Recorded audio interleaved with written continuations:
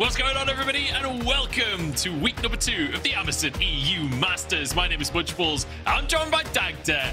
And, last time you saw us, we were a lot closer together. I've come back to England. Dagda, you're so far away. I feel so distant. I know. How are we supposed to be just like reunited soon, though? It'll be all right. Don't worry. We got this weekend coming up. We'll be back together. I'll fly over especially to see you, all right? Okay, well, I'll see you soon. But first, we've got some games coming up. And it's been a banger of an EU Masters so far, right? We've already finished week number 1. That was a few days ago. We actually have some replays of what happened on Sunday's games because, man, as always here at the Amazon EU Masters, it was a hell of a day.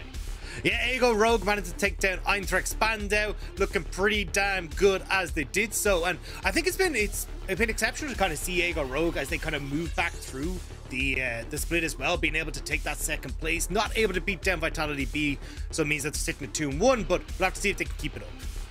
Yeah, X7 as well, having a pretty great series for themselves, and crucially now, still maintaining their lossless streak here in the EU Masters, and that's having a great job on the Zaya there, and Sanity doing his best, but unfortunately that's too many feathers to deal with. It was definitely a chaotic game, that has to be said, but X7 showing that this is a team to be feared.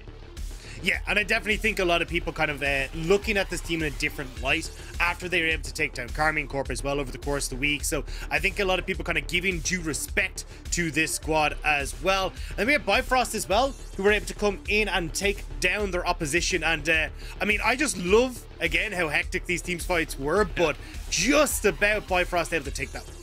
That's literally what I was about to say as well, like how chaotic all of these clips are and how much of this comes down to mechanical play as well. I feel like almost every clip we get to see these players popping off individually and finding the big outplays, just like we just saw Ondro do there. Yeah, exactly. Vitality B taking themselves into the 2-1 spot, not particularly able to get themselves up again to that 3-0. So I think they are sitting at the 3-0, but I think for Vitality B, for the LFL in general, like they are going to be super happy with the way that their performances have gone thus far. Yeah, I think a lot of teams going to be happy with how it's going, as we've got 3 teams 3-0 at the top of their groups, but still a lot to play for over the course of this week. And as you can see, K-Corp managing to get themselves a win towards the end of last Sunday. And then our final replay, I believe, was Fnatic managing to finish things off, managing to get themselves a game on the board as well. Yeah, great to see them able to work through this like strong mid jungle with the Volibear and the Blanc, and able to kind of set up being in that bot side to take over. It just felt like they had such a good understanding of how they wanted to approach the game in that regard. Yeah, fantastic stuff coming out from Fnatic TQ. And with Sunday's games under wraps, before we jump into today's games, we've got a cheeky little pre-show interview. So I'm going to welcome Gabbo to the stream as well from Atleta. And straight off the bat, Gabbo, I want to ask you, because every single day I'm watching the intro to the Amazon EU Masters, and every single day I see your Gnar clip where you use the stopwatch, turn it around and get the kill onto the Jinx. Like, man, that's got to feel good. Watching your own outplay time and time again with the cool editing and stuff, that's got to be a superstar moment. Yeah, absolutely. The montage or like the work they did in that video is incredible. Like I really enjoyed it. I can't deny I watched it many times as well. I'm sad I cannot do the same right now. I mean, I was not able yet to do like some kind of like big play in your Masters yet, but maybe it will change today. So you've been to EU Masters now a couple of times. Like, what is kind of the learnings that you've taken away from it every time? Because it feels like when you're going up against some of the best that Europe has to offer, you've got to be able to take some learnings from that. Yeah, absolutely. Coming from like a minor region or like minor IRL, like Italy, it's always like hard to try and get out of the group. But even like we are 0-3 now, and obviously we are not like top contenders for this group. But it didn't feel like we were like absolutely demolished by the other teams. And I would say that we are always taking something from them. And yeah, hopefully, like after the preparation and after like experiencing the stronger teams last week, we will be able to like do some upsets today, you know. All right, well, fingers crossed. We're looking forward to some upsets, mate. Good luck in your games today. You got 3 left, and I'm hoping against hope for you. I'm hoping we get to see some cheesy stuff on the rift. Thank you so much for the interview, mate, and good luck in your games today. with that said, Bye-bye, guys. Thanks for having me. with the show. Thanks very much. With all of that said, we're going to crack on with our show. Our games are flying towards us. So let's look at the standings of where we are right now, Dagda, because as I said before, we've got 3 teams, 3-0 in their groups right now. And we're going to be looking towards Group D today. Yeah, and we're going to be looking at LDLC sitting at 3-0 on the top of the table to see if they'll be able to keep that standing. And as he said, LFL 3-0 for Vitality B, 3-0 for LDC, and it's Karmine Corp who were taken down by a ecstatic X7, I will say, to put the Isle of Man team at the top of Group B. So definitely a lot for these teams to kind of show up over the course of this week and try and prove that they deserve to keep those 3-0 streaks. Yeah, and it's exciting as well that we have so many groups where it's still very much up in the air, right? Even these 0-3s, they're not out of the running just yet. If they have a great performance today, they can make it back in. But like Group C, for example, totally up in the air on who makes it through at this stage. And even just for the second place positions in each of the other groups, it's all still to play for. We're going to be going through this week group by group. So if we take a look at the games that are going to be coming up to your screen today, it's Group D. As you can see, each of the Group D teams will play 3 times today against each of their opponents. So Dagda, me and you, we're going through our first 3 games today together, starting off with Bisons versus LDLC. Yeah, and I'm super excited to see how this group is going to pan out. It does feel like LDLC are kind of a cut above a lot of the teams at the moment, but I mean, as we heard from Gabo in the interview, honestly, Atleta kind of gave them a run for their money. I think they gave a good shot at that series where it kind of felt like LDLC just had better understanding of how to play the map, but when it came down to team fighting, when it came down to just throwing haymakers, it felt like Atleta were going to be able to bring it. So I'm excited for some of these games. I feel like this group has a lot of teams that are more than willing to just go for a play, and that's the kind of League of Legends I love. I love teams that are willing to make a play, and this Bisons lineup is certainly within that list, especially Guubi, a player who is actually very, very experienced on the roster. And if you think back to the Makers lineup that made it to quarterfinals in 2021 spring, Guubi was one of the star players on that roster. So I'm excited to see him back in the forefront once more.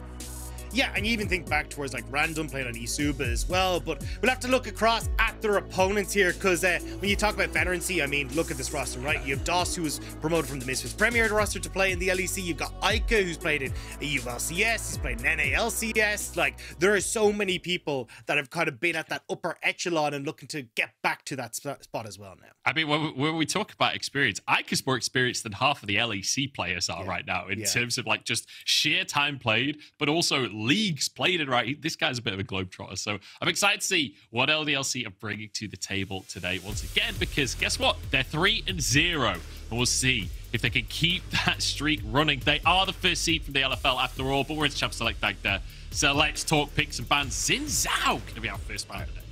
I'm going to have to give a caveat to this one where Bison's drafts are bonkers. When you've got a Nasus that you can flex, that can be a flex between everywhere except for top, that's kind of nuts. So I'm excited to see what we bring out to this team. I think it's got some really cool drafts, and as you can already see, the Seraphine being banned away, LDLC are more than aware of what this bot lane likes to play. Yeah, definitely. The Seraphine gone. Zeri being taken off the board as well. But it's Vistians on the side of Bisons, right? The Zaya, the Ari as well. And then another Enchanter now taken off by LDLC. So I feel like a lot of bot lane focus here in the picks and bans so far, right? 4 bans towards that bottom lane. And a Senna hover. I would have assumed a jungle first pick here, Dagda. Yeah, I don't think it'll be the Senna pick, but Myrwn as well, big Karma player, which is why we're seeing that taken off the board. So, okay, actually going to go for the Soraka lock-in straight off the board. So, I mean, look, we said the drafts don't really follow your normal meta pattern, and we're already seeing this. Yeah, I mean, you're not wrong. You're not wrong. I definitely didn't expect a first pick Soraka today, but there we have it. We're going to see it anyway. And I'm looking at that Aatrox hover. We've seen a little bit of Aatrox. We've seen what some of these teams can do when they manage to pull that kind of team together. But it's going to start off with an Aphelios here for LDLC, so a bit more safe and stable and usual so far. Yeah, and I think that's kind of the difference between these two teams. LDLC kind of play your more standard draft, standard League of Legends, whereas Bison, honestly, I think coming into this, they're kind of keeping the Superliga dream alive, the LVP Superliga dream alive of like what we saw from Creme Real Betis back in 2021 of these funky picks. And I wouldn't be surprised to see the Soraka kind of flex between Random and Oscure in the bot side of the map as well. Like, Random's already brought out the Ivor mid in the Amazon EU Masters, so it feels like we'll probably be something. Okay, they came in with a game plan that they don't care about on Bisons. They're just launching into this. They're just going for global lasers. They've got the global heal laser. They got the global death laser. Like, lasers galore on the side of Bisons right now. I just want to quickly mention that Aatrox hover that we saw from LDLC as well. The first time these two teams played last week, Aatrox was part of that composition. Aatrox, Karthus, LeBlanc, all with a Yuumi for DOS as well. It was brutal. So I think LDLC give it a little nod to that. But now their final lock in the first round, it's going to be an Ornn. They're playing scaling. Yeah, I mean, it kind of feels like for Ragner, this is kind of his bread and butter, right? It's much more tended towards like the Gragas's, the Ornns, the kind of the weak side tank top laners, where he's able to kind of provide a little bit more tools of engagement in those later fights. And now we kind of got to see what the plan is, because I honestly thought LDLC might try and pick up something for Eika, especially with the Ahri already taken off the board. Kind of things like the LeBlanc start to rise up in priority, Oriannas, and these kind of things that can do really well in the mid lane matchup and give you a lot of priority, because the way that LDLC tend to play around Eika is he'll kind of be on his own, but they will want to try and like move him around the map to help interact with side lanes, especially if one side of the map is getting a lot of attention. So I think something like a LeBlanc ban could actually work out pretty well here for Bisons alongside that Victor ban. We'll see Trundle going to be taken off the board as well, not wanting the jungle matchup there, which does make me think that this Karthus could well go down towards that bottom lane if Trundle is being banned away there. Probably Guubi taking that on the bottom side. But now with Yuumi banned away from DOS, as we mentioned, that's what Bisons had to deal with the first time these two teams played. It's over to LDLC. Looks like a blind pick support here. And again, I've been wrong before. Yeah, I mean, I imagine they will go towards the Leona, especially with the Nautilus locked in there. Like, you just get the better side of the matchup. You get to go for these quick engages, set up well for the Aphelios, and kind of just pairs well overall with a strong team fight composition. And I kind of like that LDLC are going, hey, look, we're just going to give Eika the counter pick, because we want to see where these picks are going, because there's just so much flexibility what Bison are bringing to the table right now. Yeah, I mean, there's plenty of flexibility. That is the only word that I've got right now, because definitely not a composition that looks consistent, as the Lucian will be locked in. They were hovering a Nami as well, which could mean it is that Karthus jungle after all.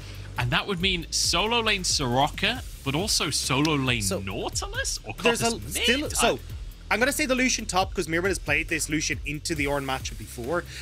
We've also seen Random play the Karthus, so I think it is Karthus mid. But I think then that's where it gets a little bit funky. So maybe they are actually just going to flex this Karthus to Albetrayber in towards the jungle. You've now got the Irelia as well. But I mean, we've even seen Guubi playing things like the Nautilus mid. So I think it's, again, keeping open a lot of flexibility. And I think if you're going to go for the AP Karthus, I imagine actually it could be the Lucian mid then. So Irelia, Karthus, Lucian, and then Soraka AD carry potentially here. Who knows at this stage? You know what, Doctor? Let's find out. Let's let the players decide and figure it out from there. Because at this point, it's like a jigsaw piece, except they're all the same color, so you can't figure it out. On the side of LDLC, though, very stock and standard, right? This is your go-to like scaling composition for this season, right? From every single league that we've seen, these are some of the strongest scaling picks in every single league. Yeah, I mean, this is just incredibly strong from LDLC. Pretty much bog standard, great team fight, and great level 6 setup as well from the Orianna if you want to try and play through the mid-jungle. And I think that's kind of where Bison are looking at playing, right? When you see the Lucian mid with this Karthus, it's like, hey, look, Lucian will get guaranteed priority in this mid lane, so allow that Karthus to kind of farm, protect him in the early stages, especially from a strong jungler like the Viego. So just make sure that he's able to farm up, and then you kind of answer with a lot of this late game power in the Karthus and the heals from the Soraka, who is going into the AD carry role. So you will see, like, just kind of farm it up. And I expect then that's also going to lend itself a lot to, like, opening up this Nautilus to try and roam around. So I'll be expecting DOS to try and move around and try and counteract that, especially in these early stages. Now, you know, we were talking about Guubi's veterancy earlier on. Like, this is a player that likes to be a little bit weird down in the bottom lane. He's played Soraka twice before in his career. He's won both of those games. So it's a solid pick for him, at least from what I can see statistically. Whether or not they can execute this composition, though, is a different question. Because, Dagda, I mean, what is the game plan when you've got this kind of ragtag team that the Bisons have put together? Yeah, a lot of it is about like trying to play around the early stages where the Lucian has a good amount of priority and like let the Karthus farm up, right? Like Karthus, very much a farming style jungler, and you want to try and see if you can support that to a certain extent.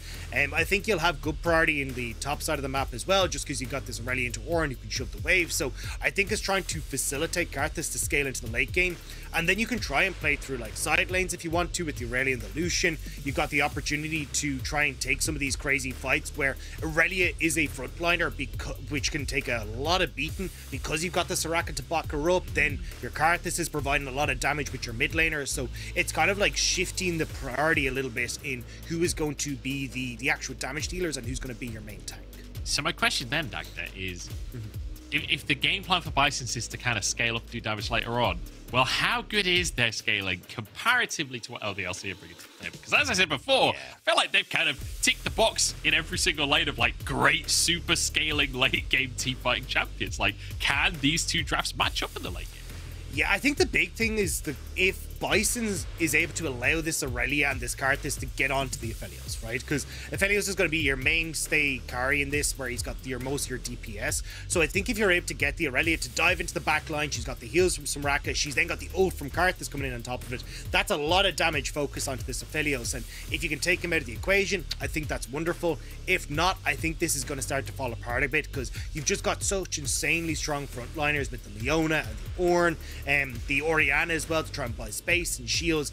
It feels like when you're going for this kind of heavy dive focus, I will say, from the Irelia and the Karthus kind of working together, I think you've got a good answer here in LDLC. So I imagine what we'll probably see instead is Bison trying to open up and play some sort of 1-3-1, because I just don't see moments where they'll be able to easily interact with like setting up flanks for the Irelia to get access to that backline.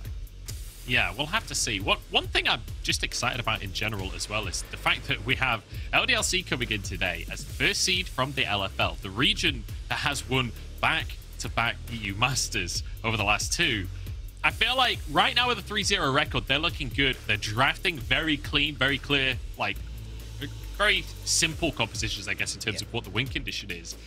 But when you look at the week 1 games that LDLC had, they weren't all necessarily the cleanest of wins. I feel like that's what we're looking for today, right, for LDLC, is to clean things up just a little bit and try and deny some of the chaos that some of these other teams will bring to the table. Yeah, I feel like sometimes you just see LDLC getting a bit bloodthirsty. And I don't know if it's a case of, like, you know, they are sitting, well, at least their early games are looking quite strong and good, where they're able to get a ton of vision down early. I think Yike is probably one of the best players that we have, or at least best junglers that we have in the league, and like tracking where the enemy jungler is and kind of setting up his pathing for that. I love the early pathing that we see coming through from Yike. So I think that's going to be a lot of what we're looking for in the early stages. And then kind of looking at them to pull back in the mid game, where it's like, hey, look, we've got one pick, we got two picks, and have that discipline to just go, right, now we will go towards the objective, or we'll reset to get our waves in order. That's kind of the one thing that I've seen missing from LDLC's game plan overall. But I think that's more so a case of, hey, look, they're in the Amazon EU Masters, they've been looking really good in the early stages, and kind of just being a bit disrespectful, honestly, to the teams that are in the group. Well, I will say, Dagda, that's not the first time we've seen it from a top team, right? A little bit of disrespect. We've seen it before, as you say, and it's somewhat to be expected, especially during the group stage, right? Ultimately, you don't need to go 6-0 if you drop one game.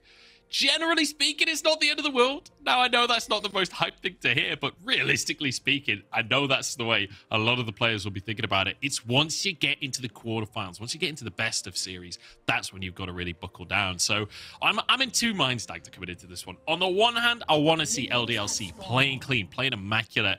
On the other hand, I'd love to see him messing about a little bit. On the other side, though, Bison, we've got plenty of messing about, right? Soraka, bot lane, Lucian, mid, we've got to carve this jungle. Like, I'm so excited to see if they can push their foot forward during this game and challenge LDLC. Yeah, I remember like LeBron last year from Creme Real Betis back in summer 2021, who was bringing out like the Shakos, the Kanes, the Evelyns, and this kind of stuff. And like, you always have to be wary of what the game plan was going to be. And it feels like that's a very similar story with Bisons Eclub right now. Because, I mean, you've got, what was it, like 16 unique champions played for the AD carry. You've 21 for the mid laner, 16 as well for Myrwn in the top lane. Like, they have so many different picks they bring to the table. Even like the Nasus bot, the Scion bot. Now we're Ragner getting the second one of the Soraka bot this split as well. Like, it's absolutely nuts what Bison Esports Club can do. And I'm here for it. I'm here for every single second of it, Dag there. But speaking of those weird picks, I think we should talk jungle pathing, because a lot of the viewers might not know how Karthus jungle really operates. It's not a champion that you see that often in the jungle unless you're a high elo player. So talk me through how this Karthus is going to operate throughout the early game. Yeah, so a lot of what Karthus wants to do is farm, right? And farm as efficiently as possible, get a whole bunch of gold, and then become that big late game threat. So you can already see, right? Like, look at the comparison between the two clears. Like, Yike only now starting up his Raptors, where you got Albetrayber basically an entire camp ahead. And he will be looking to have his lane support him a lot. So that's why you're looking at like the Lucian mid, super good at getting priority against the Orianna. So he can lean into, hey, we need help to get a Scuttle Crab. Right, now we got Bison who have that support coming from the mid lane. We're looking at the ability to lean off up towards the top side as well. And now you've got the Irelia to make sure that's all good too. Yeah, we'll see if the... I mean, obviously, as you say, solo lane's going to have priority in the early game. That's kind of unarguable. Ornn not going to do that much to pressure onto an Irelia there. My concern is down in that bottom lane. How much does Soraka Nautilus really bring to the table? Is there a conversation here where LDLC can just start stacking Drakes for themselves? Yeah, I honestly think that's probably the best way for LDLC to play it, because even when you look at like what this squad from the French wants to do, it's like, we want a team fight, right? Like, we want to make sure that we're able to set up correctly, you know, get Ragner and Doss in the front line, open up space for Exakick to have that Aphelios damage from the back line. And the easiest way to do that is looking at these dragons. And I think Yike has been incredible thus far, kind of like understanding what his goal is in each of the games that he's played, right? And like, this is a very standard clear that you'll see from Yike, where he will full clear, get into the enemy jungle, place that ward that he just put down as he reset, and now you get full information on where the Karthus is. And this happens so frequently for LDLC, and it's something that is really good and makes it really difficult to try and get these early kills against them, because they generally understand like where the jungler is and how best to track it. Yeah, really good vision coming out to try and track, as you say, and keep on top of that, because that's going to be crucial. Viego, not bad at scaling himself, but I don't think he's going to scale quite as well as Karthus. With that said, though, it is Viego. So at the end of the day, if Karthus dies, which quite often Karthus wants to die during the fights, and then Yike becomes Karthus, well, that's where issues could come along for this side of Bisons. It's also kind of worrying about like how squishy LDLC are. Or sorry, how squishy Bison Esports Club are, right? Because if you get Ica like one big late game shockwave onto like random, onto the Karthus, onto, I mean, heck, even Guubi as well, like they're just gone. And suddenly now you have that opening for Yike, because there's a bunch of low health targets in there. You start to get these resets. You start to have access to a bunch of these like big CC tools from the Nautilus. Like, that becomes pretty scary if you're on Bison. It certainly does.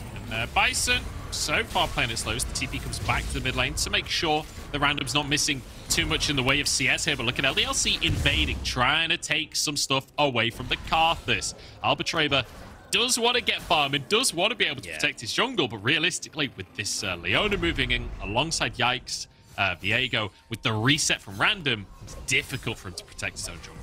And it's just good timing from LDLC, right? Ica had push in mid. Doss consistently has push with Exakick and bot side. So Doss just leaves bot side first, links up with Ica and does with Yike. And now you're starting to get that control that you need. And for Bison, this is something you need to stop, because realistically, you don't really have the control from a Karthus to like go for invades in the same way like say a Graves would, right? Because he's got great clear, he's tanky, he's got the ability to escape away. And like, that's kind of how you can work with a traditional farming jungler. But with the Karthus, you just don't really have that tool.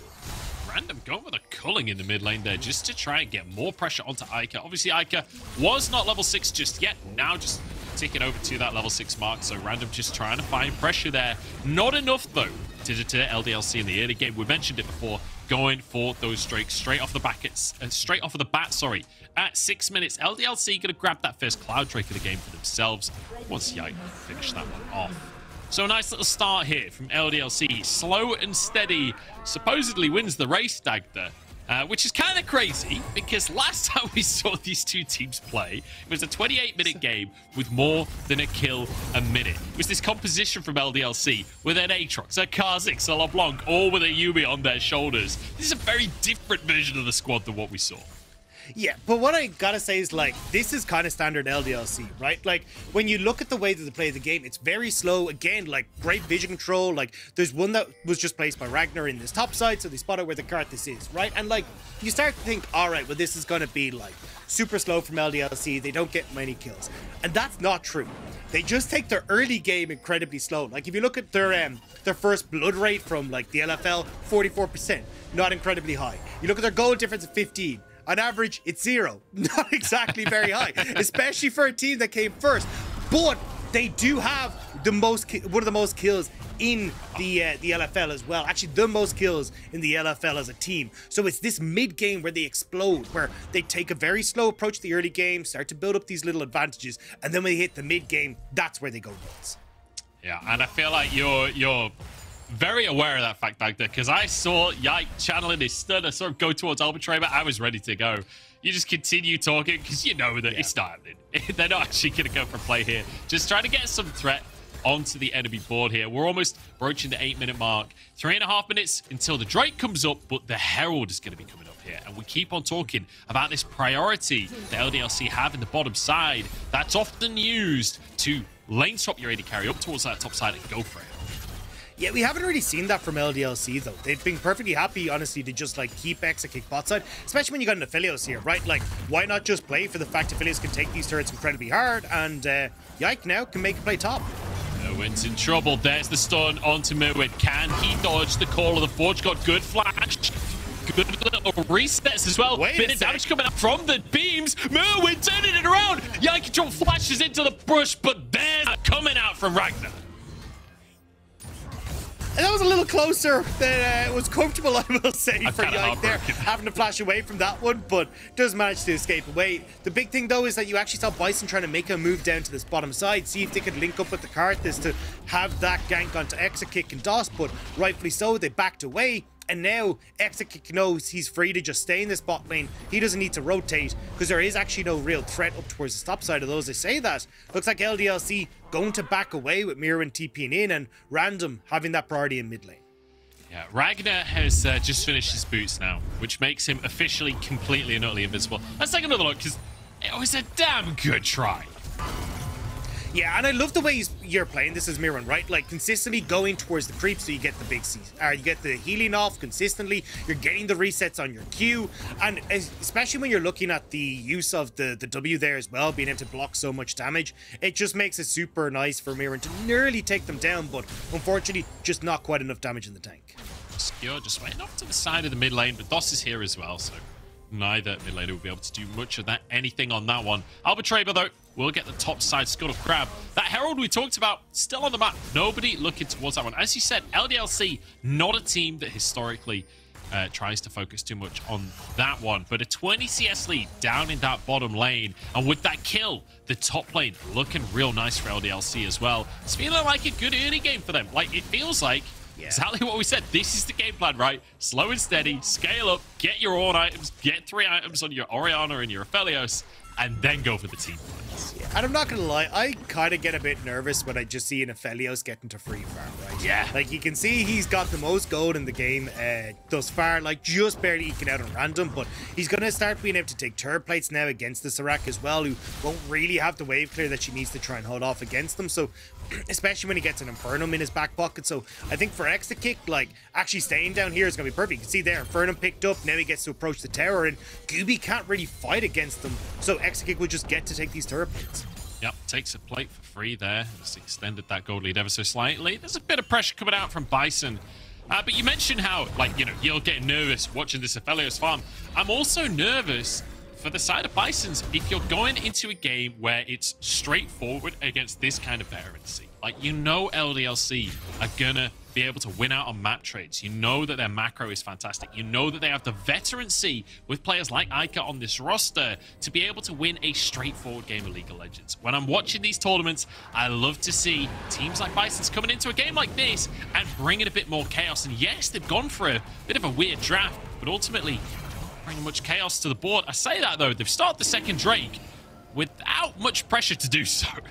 Yeah, I think that's the problem, is that Bison had a moment to try and go for this dragon if they wanted to, especially when you saw Yike committing resources to the Rift Herald, but instead they tried to make the play bot. They don't really start it up fast enough, and it means that LDLC are able to take the Rift Herald, get the reset that they need from DOS, and then threaten the dragon as well. So you never actually get the opportunity now as Bison to kind of make the counter punch. Ooh, shockwave in the mid lane onto Random. He's in trouble. He's low. Gale Force already used. Flash forward as Eika grabs himself a solo kill. That was gorgeous from Ica, consistently just making sure that he's able to play around the minions, not giving the Culling much time to hit, especially when you've got that shockwave coming in, and Random goes down. So now LDLC, with no mid laner, they'll happily take this second dragon. They certainly will, and crucially, Random had a splash available for that shockwave. Did not expect the amount of damage that was going to come out from Ica. And that's the thing about Orianna. People don't think about this champion as one that's going to look for solo kills. But if you miss position, this champion will punish you hard. Yeah, and I mean, you could just see it there. Right now, you get to back up as Ica. You're going to be able to finish off your first mythic item as well. TP just about to come up to go into the mid lane. Just going to clear out these creeps. So it feels like just to finish off that last little bit of gold. But actually, no, not going to reset. So I thought he, at least with the gold there, he'd reset and trying to finish off his the Lucian's Echo just to start things off with, but just going to stick around in mid, and now we got to see if DOS and Yike can make a play happen, because DOS is hovering around here. Maybe a chance to try and force a Drake while the Gale Force is there. Random does have his Gale Force on cooldown currently, but it's not long until that one comes back up, and Bison's taking their opportunity to get control of vision in river. Remember that Drake is still on the board. LDLC got the Cloud Drake to start things off.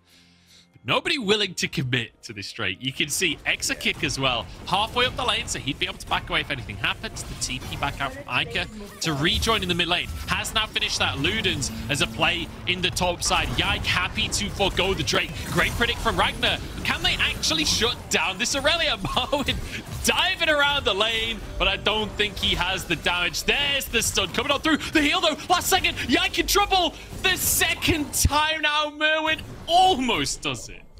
Yeah, you can see, though, exactly how long this Irelia can live, though, especially when you've got the help from the Soraka, and also you're going to have that Karthus damage come through. But unfortunately, Myrwn been kind of put in the dirt here, and it feels like, at least from the Yike side, he's going, look, Dragon would be super nice. Getting this Rift Tower would be great, but realistically, what we want to do is try to, like, set Myrwn behind, because that's going to be the main problem for LDLC in team fights. Like, if this Irelia is able to wipe out Exakick, well then the Irelia can probably carry the fight, or at least Random should be able to carry the fight then as the only remaining AD carry. But Myrwn not having the best of times with the attention Yike has gotten, and unfortunately the Karthus jungle just can't respond to that pressure that the Viego is able to put down.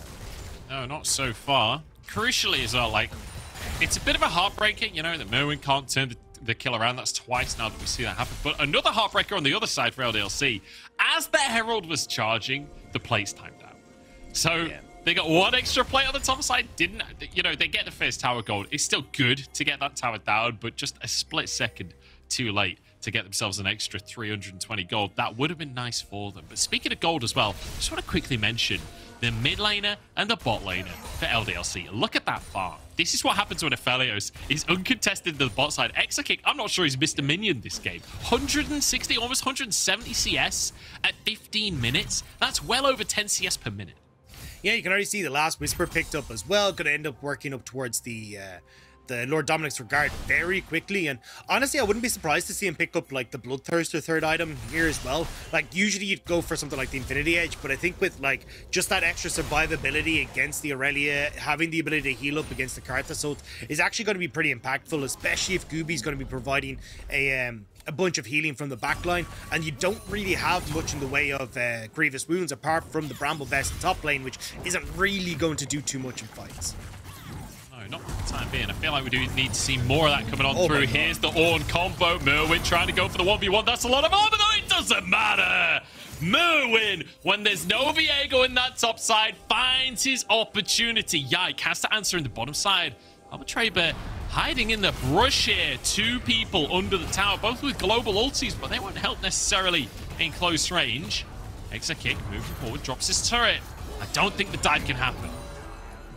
You can see, though, that Ragner not used to playing a competitive match against the Soraka. Like, tries to go for the 1v1 and forgets that you've still got that ultimate on the Soraka. And I think that's going to be such a big, crucial tool here as the game goes on. But DOS now, Karthus wants to go on to random. It's going to be the shockwave that goes wide. It doesn't matter with 3 people strong in the mid lane. LDLC find yet another kill. That's 4 on the board and more pressure onto these tier 1 towers. And that's a 3,000 gold lead opening up from the kills, from the CS lead we're seeing in the bot side of the map as well. And right now, LDLC still have run of the mill. They still got the opportunity here to like fight with Ica now, who's got that Luden's Tempest completed. You can start to look towards things like this Rift Herald as well on the top side. Like, you have so many options here for LDLC, and unfortunately for Bison, you know, they just haven't been able to find the moments where you can try and get these early kills into Karthus, like snowball him into an advantage. Because where's your real threat here when you just don't have like your bot lane able to fight against the Aphelios? You've no opportunity here for the Irelia to find those kills either.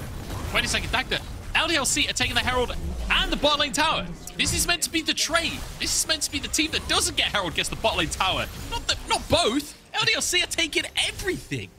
Yeah, Bison just went for like quick backs there that meant that they didn't have anyone on the map as LDLC went straight for that Rift Herald. So now Bison kind of caught between a rock and a hard place, right? You've got this Aphelios who's going to be mega fed, like over 200 CS and gotten that turret plate solo. Like, it's not even the fact they got just the turret plate solo. The experience solo that he has gotten is absolutely insane. Like, he's the same level as the solo laners. Like, this Aphelios is huge right now.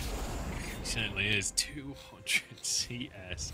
As you say, close to finishing off the Lord Doms as well. Like, this is going to get real scary. The thing is, we're talking about a scaling matchup. We've been saying scaling. The word scaling, I'm sick of saying it at this point, because for the last 18 minutes, we've been talking scaling, right? It's a 4,000 gold lead for LDLC, and Bisons want to change that onto the top side. Ragner, the target here, hooking onto the tower, trying to get the CC chain there, but Ragner is tanky, knocking them up. But Myrwn has enough lifesteal, enough healing. I don't think it even matters. Yeah, but the problem is you're still losing out on the map. Tier 2 gonna fall on the bot side thanks to that Rift Herald. You got pressure here from Exakick alongside Doss in the mid lane, so your mid lane tier 1 is nearly going down. This isn't really a trade up for Bison despite the kill. Wait, this Herald is gonna get a charge on the inhib tower as well. Nobody here to stop it. That's gonna be a bonus charge. It's a 1-for-1 trade in terms of towers. A tier 1 for a tier 2, not favoring Bison here. And I feel like we're looking at Myrwn, right? This is the guy that's got to carry on the side of Bison based on what we're seeing so far this game. Yeah, but I'm also looking at his build and kind of scratching my head a little bit. Like, you go for the Blade of the Rune King, and now you got the Sunfire. All right. All right. Hey, you said you needed him to frontline of the team fights. I guess he got that memo. Yeah, I just don't know if I'm fully sold on this. I honestly think like going in towards like the Gore Drinker, like the ability to kind of like provide even more healing is going to be a lot better. Even if you want to go for something like the Triforce as well, to be perfectly honest, like I think Triforce, when you've got so much healing on you, innately makes you tanky. So having the Triforce, having the Blade of the Rune King kind of like synergize super well together, and you got a ton of burst that you can try and get onto this backline.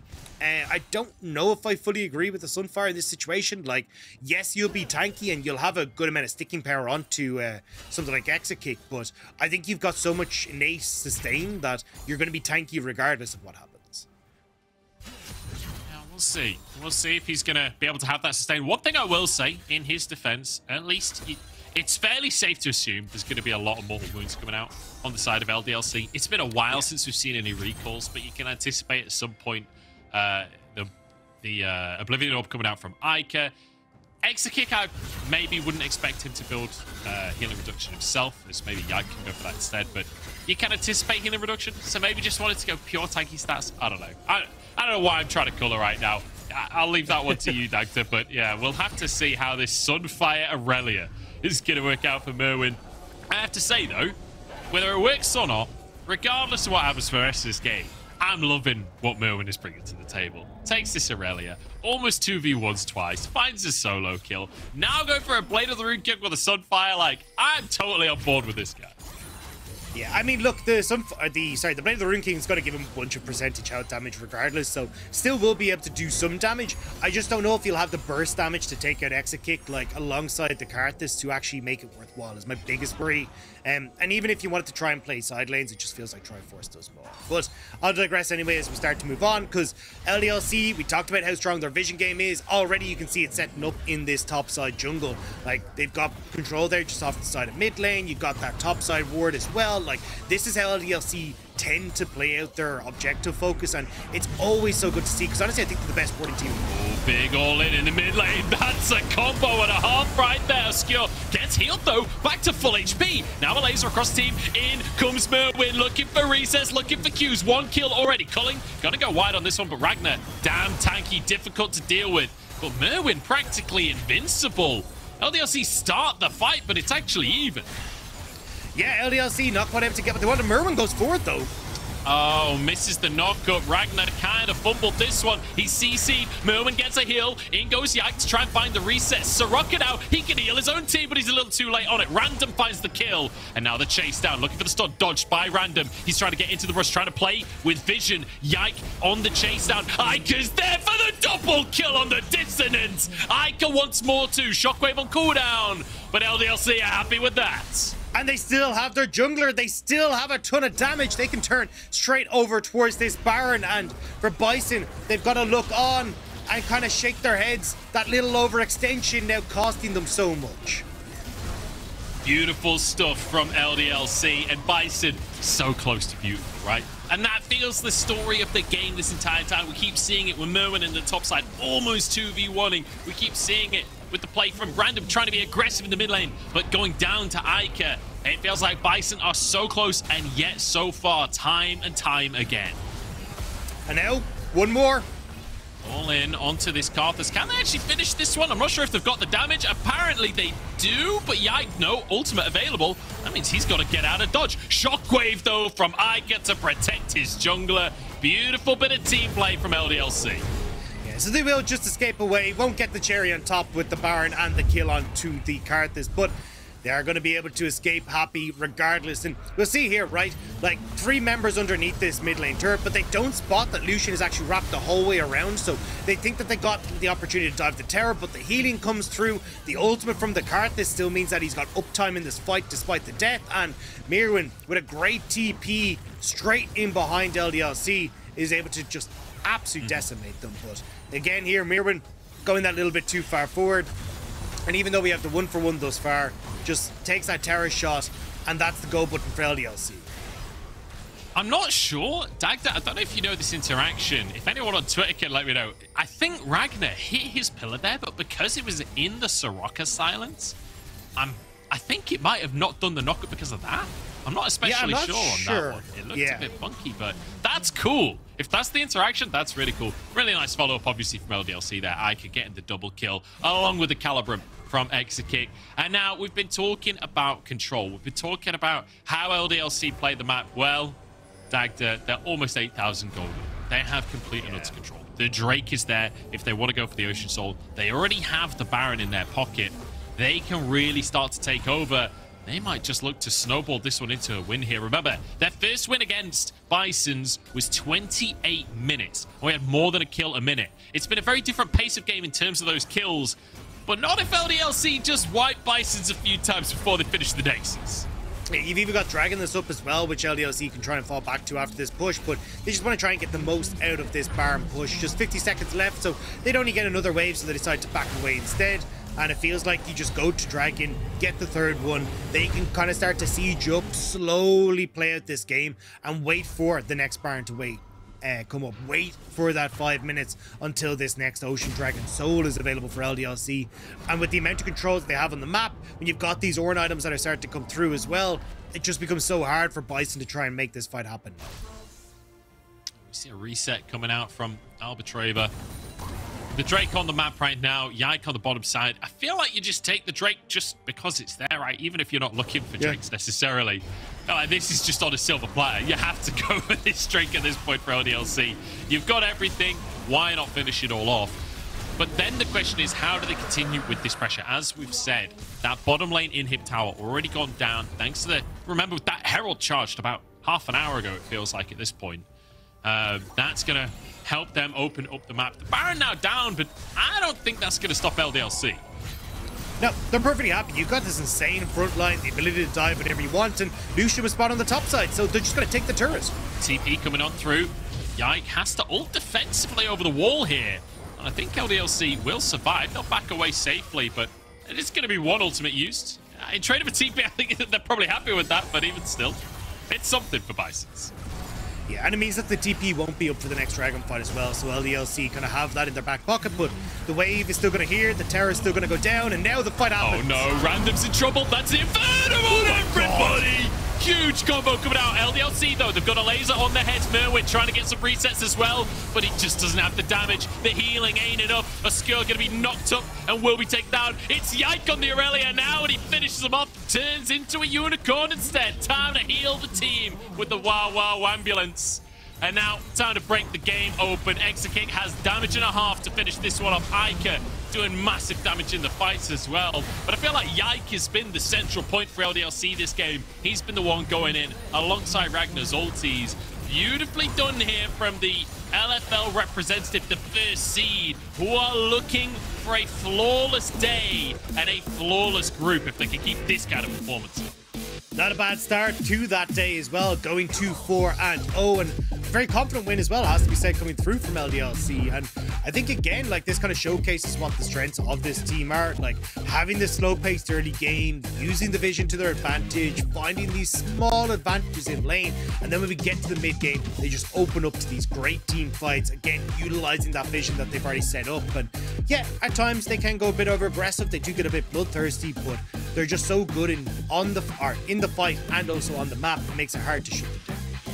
Really clean game coming out from LDLC. That's what we wanted to see coming in, and that's what we got tied up in a nice little bow. So LDLC 4-0 in the group now. We're going to jump into a break, but don't forget to stick around, because afterwards we're going to go into Atlanta, looking to get that first win on the board up against the Unicorns of Love Sexy Edition.